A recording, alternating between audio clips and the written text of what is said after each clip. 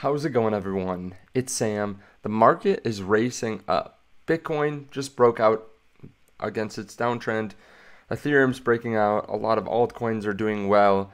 And we have a couple big pieces of news you should know on this Monday. If you don't mind, hit subscribe. Turn on that bell notification underneath the video so you can see future videos just like this as soon as I make them. There's also a link to Margex underneath the video where you can start trading cryptocurrency using leverage. Now, it's not right for everyone, but it can be used to amplify your returns. It can be used as part of a well-rounded strategy in the crypto market.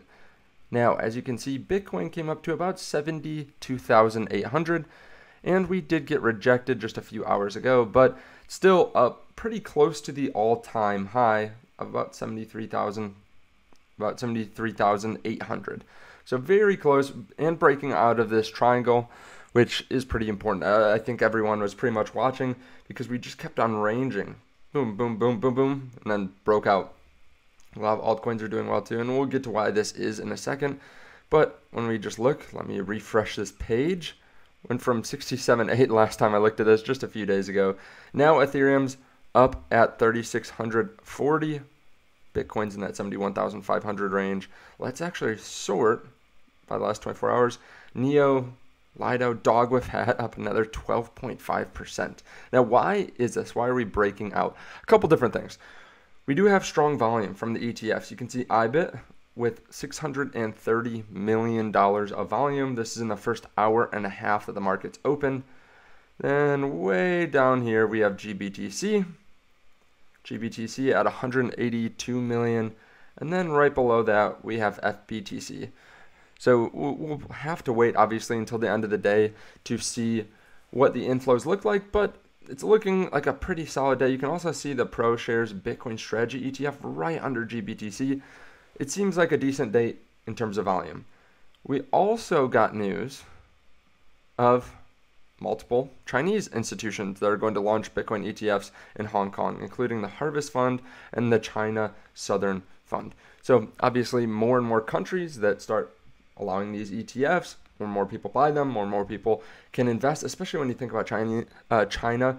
A lot of people invest in the property market, probably have a bad taste in their mouth after, the largest property developer went belly up. So I would not be surprised if people have a significant interest in Bitcoin over there.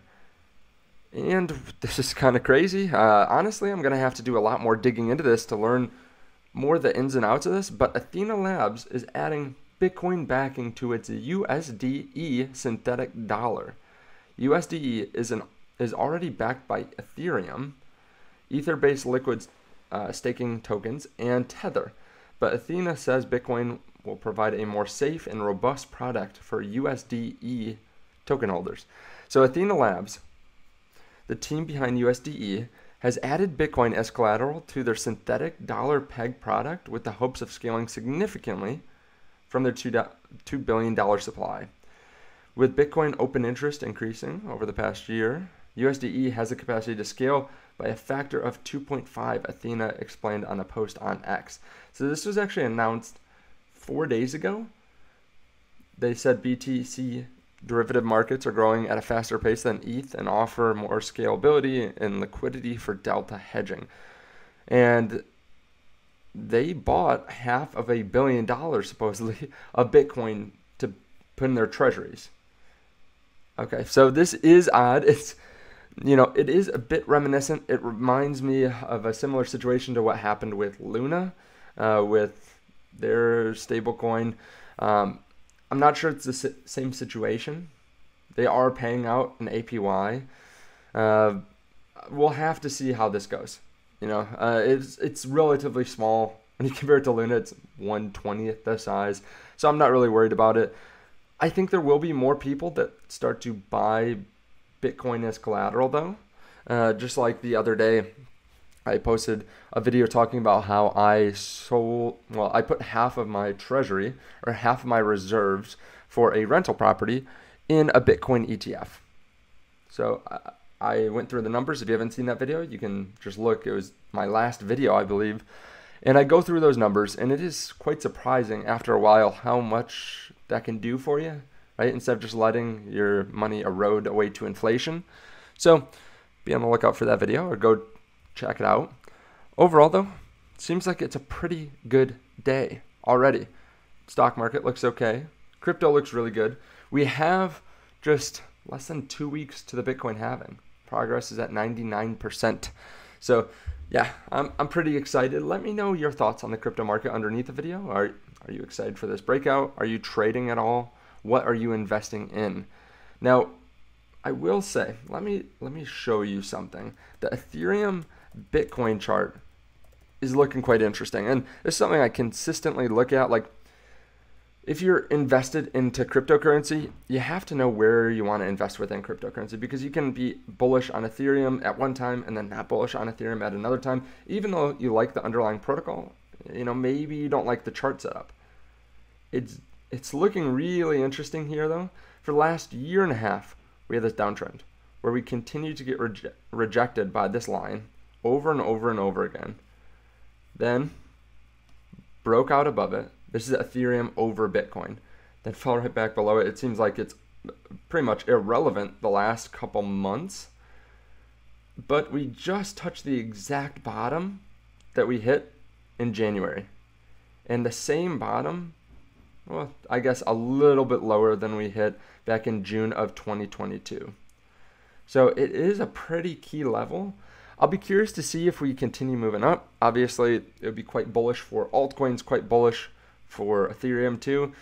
But at this point, it's just a much higher low or lower high.